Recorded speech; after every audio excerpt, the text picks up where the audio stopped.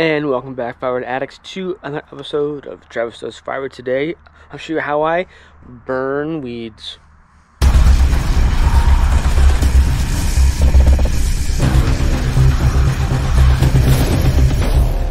Yeah, so I didn't have an episode for you on Wednesday. Sorry about that. I was outside busy, and you've seen, if you watch my channel enough, you'll see me going up and down my driveway. This is this hillside to go from my front yard to the back of my yard, and there's been this like greenery of weeds on this gravel pathway, roadway, driveway, whatever you want to call it, for the whole summer.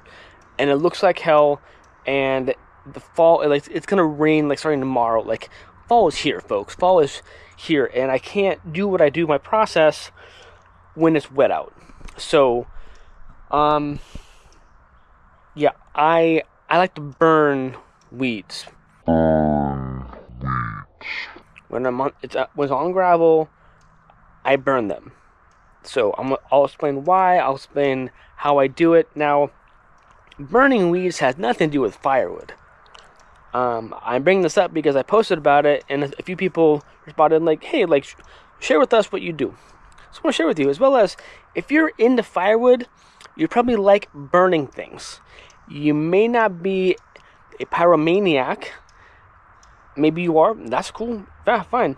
But I'm sure you like to make fires. You like to burn things. You may not burn down houses, but you like to burn things. So it kind of relates to firewood. So anyway, this is an idea. I'm going to do this and see where it goes. But today we're going to be burning things. So first, what I do is, when I have weeds and I have a dry day out, I pick up 1 gallon jugs of white vinegar. Okay, I don't like to use weed killer chemicals.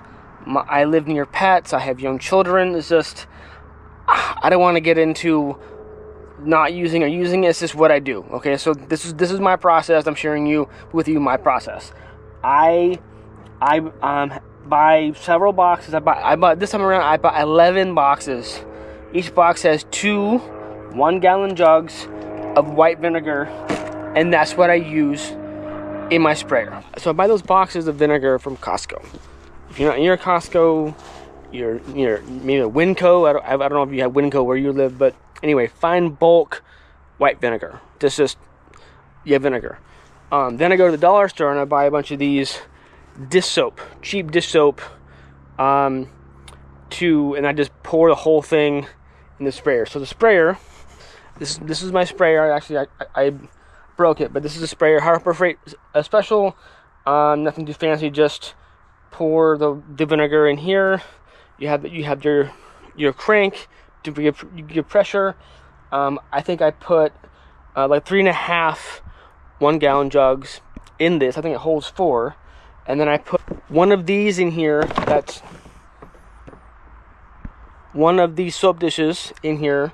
That's between 30 to 50 fluid ounces of dish soap in here prior to the vinegar. So 1 soap, 3.5 gallons of vinegar, and in that order. The soap is supposed to help adhere to the weeds.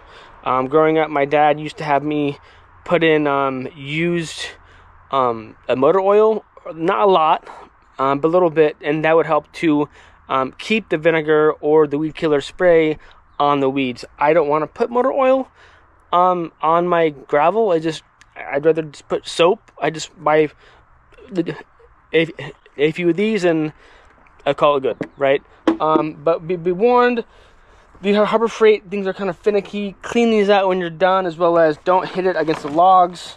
I got a hole in it. Where's the hole?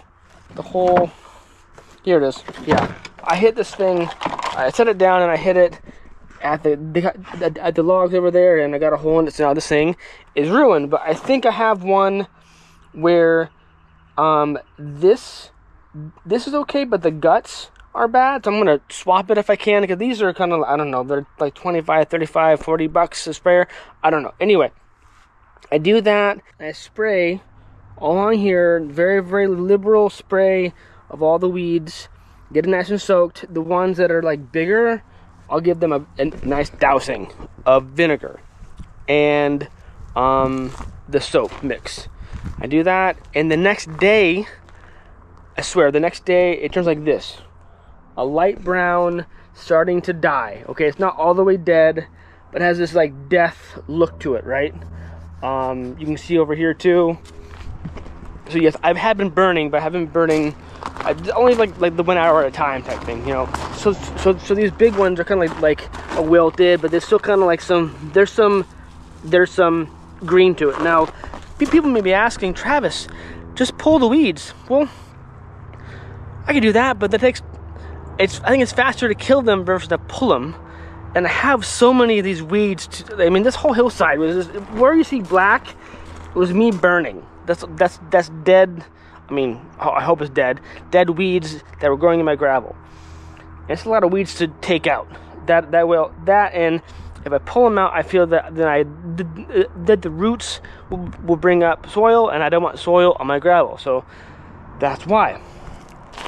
So next day, it is dead. You see it over here too. It's still dead here. It's that nice brown color here. And then when it turns brown is when you can burn it. Now you're asking yourselves, Travis, what are you talking about burning? Burning? How do you burning weeds? What? I'll show you. All right. So what I have is a propane torch. Okay. This is a Pro setup, long hose, and the connector piece. This is I'm borrowing this from my dad. He uses this in construction, more or less, for roofing, for torch down. So it's a pro grade torch, Magnum, I think the brand is. Doesn't matter. Harbor Freight does sell these. One with the clicker button to ignite it, one without. I've tried it before. The one with the button that will ignite, it breaks. You know, so I get the warranty on it if you want to. If not, I think they're worth the money.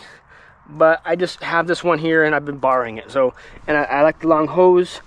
I connect them to the propane tanks that you would use for your barbecue. Now, what I have found, so this is the normal size. I don't know. This is what, the 5 gallon. I don't know. They call them gallons. I forget. Anyway, with these puppies here. One, just be safe. Make sure that you get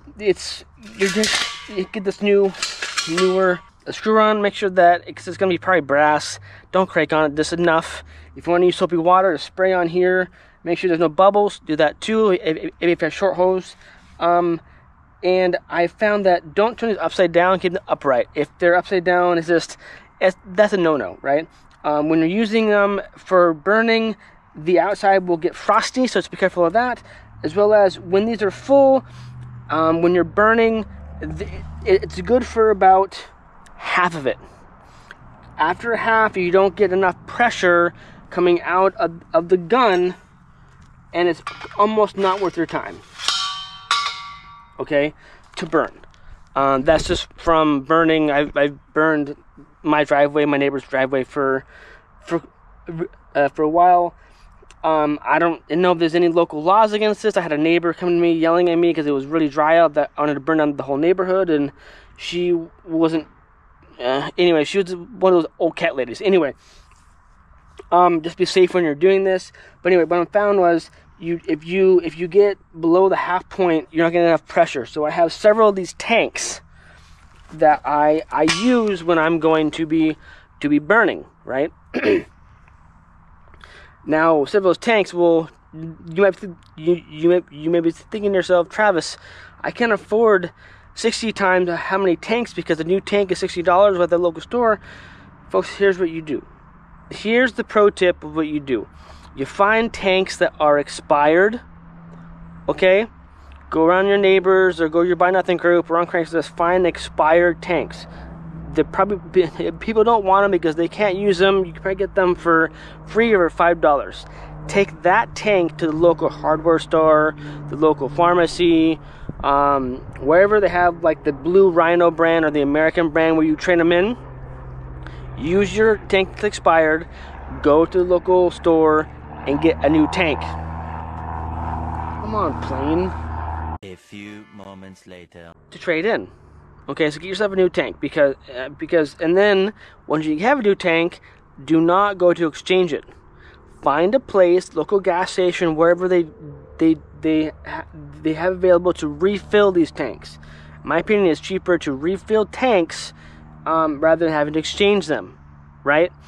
But they won't refill a tank if it's expired. There's numbers on the handle, whatever, to figure out if it's expired or not. If they refuse to refill it, just trade it in for a new tank, and then keep having to refill that tank. I have about 5 of these or 6 that are within not being expired that I use for burning and or my grills. Because again, like I said before, if I get down to about halfway, it's not enough pressure to actually burn the weeds. Okay, so that's the pro tip. That's my process. Don't spend $60 on a new tank. Find one that's expired, trade it in, because then it's going to be like 35 or 40 versus 60. So save yourself some money and get a few of them, but just be safe with this. Okay. Now I'm going to get into safety gear. All right. So what to wear? I'm wearing my steel-toed boots. I have long pants, and you don't want to wear shorts. Ideally, I would say you want to wear a long sleeve shirt because of sparks. Now, when I'm going over the rocks, I don't want to overheat the rocks to have them because they'll pop. They'll pop up at you. So safety is important. You don't want a hot flaming rock hit you in the face or arm or whatever else. So I'm gonna, because it's hot outside, I'm gonna wear a short sleeve. But I'm doing this kind of like a welding. You don't want. Anyway, yeah, you get it. Boots are good. Don't do this in sandals. That doesn't make any sense. Now, when you have the flame on and you have the trigger on, and only a little gentle. I use my pinky when I'm doing this. It sounds like a jet engine. It's loud, so you want to protect your hearing. I got ear protection first, and then I like to use my helmet and visor, because you don't know where the sparks are coming from. They're going to come from different angles, matched with safety goggles. So safety goggles, a visor, and then I have the ear muffs too for more protection of your ears, because it's going to be loud, and you want to make sure that you're not going to get anything in the face. That would suck. Gloves are also important. I got these gloves from my good buddy Jay Andre over at Old Iron Acres. A good channel. He actually sent me a pair, and my little helper, my daughter. These are Stealth Phoenix size or type gloves. He swears by these gloves. These are his go-to. I'll leave a link down in the description if you are interested in these gloves, but I'll try these out for the first time. But anyway, safety is important. So let's get geared up, and I'll show you my process. So if you got a hose connector like this, I like to put a hose, like a rubber hose, over it, because these brass things will, you mess up these threads, you're screwed. So take that off in your pocket. Backwards thread.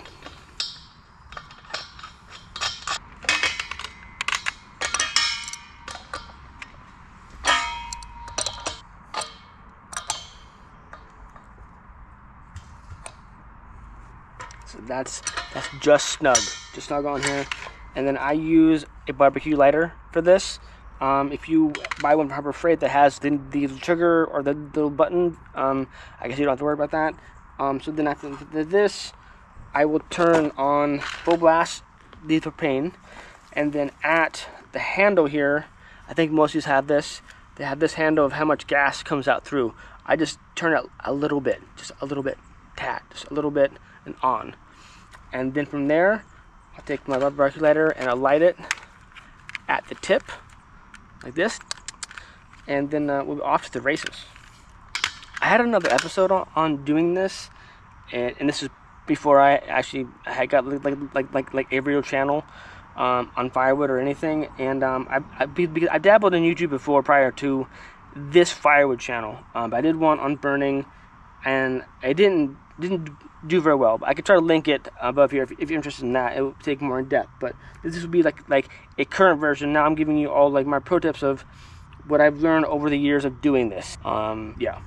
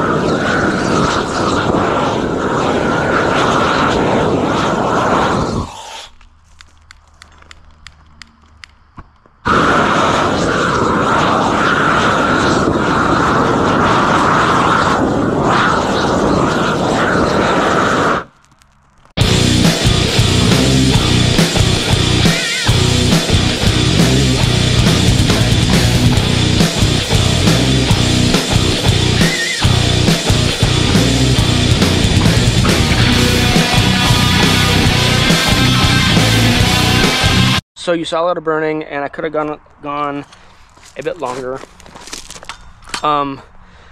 with propane, but this tank is below half, and it's not putting out enough force, in my opinion, to make it worth my time. I need to fill up my tanks, but I wanted to just give you the gist of what I'm doing. Some more talking than I would like to, but it was all the pro tips, right? A lesson learned. Things to think about when you do burn: just be careful, have water on hand, make sure you're not going to burn any trees or shrubs that you don't want to burn. As well as when the first few days after you burn, it smells terrible. It smells like Hades. It's not a pleasant smell. That, and similar to the vinegar, also does not smell very good. So keep that in mind. This is just my process. This is what I do or try to do. And I'll use weed killer. I want to I like to. I mean, you can burn green weeds for sure, but I find it's more effective to use the vinegar treatment first, wait a day, and when they're brown, then burn them. I'll probably pull a few of these too. But I like to have it be dead and gone. Yes, this with pure vinegar doesn't get all of them, but I think with the torch, it does get down to the root sometimes, especially if you're on it. I don't stay on one spot for a long time because I don't want the rocks to heat up and break apart and shoot at me. So just kind of even stripes. But anyway, this is some interesting. I hope that you found this. I hope that you found this informative. Until next time, life's too short to be pricks, so say kind to one another. Rock and roll, keep cutting. Stay safe. Cheers.